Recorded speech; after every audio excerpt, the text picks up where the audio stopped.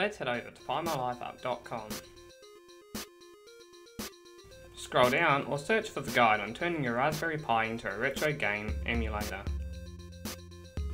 Firstly, let's download the RetroPie software by heading over to their website. Download the RetroPie project SD card image, the 2.3 file. Let's head back to PiMyLifeUp and head over to the SD Association's website to get the formatting tool we need.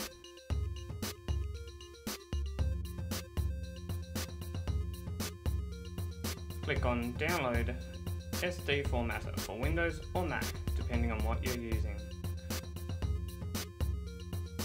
Click I accept and your download should start automatically.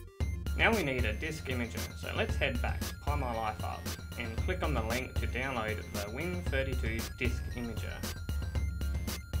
Click Download and your download should start automatically. Once downloaded, you will need to install each of the tools. Let's start with the SD formatter. Open the SD formatter up and it should have automatically chosen the right drive for your SD card, but it's best to check, just in case. Mine is F, for example.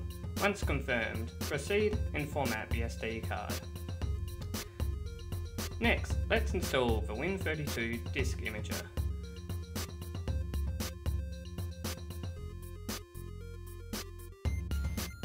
When it's finished installing, it should automatically launch. Navigate to where we downloaded the RetroPie image. In my case, it's in the download folder.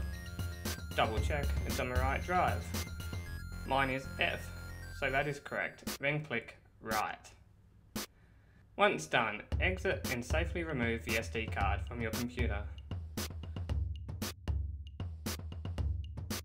Now plug all the cords you need into the Raspberry Pi and don't forget the SD card, of course.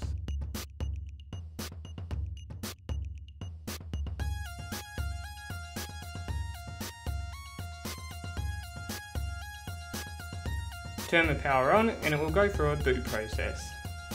Once done, you can configure your controller or keyboard.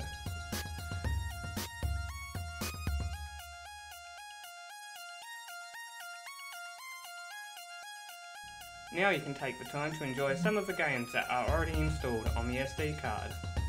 If you're looking to get more games on there, then please read my article or see my next video on getting files onto the Pi.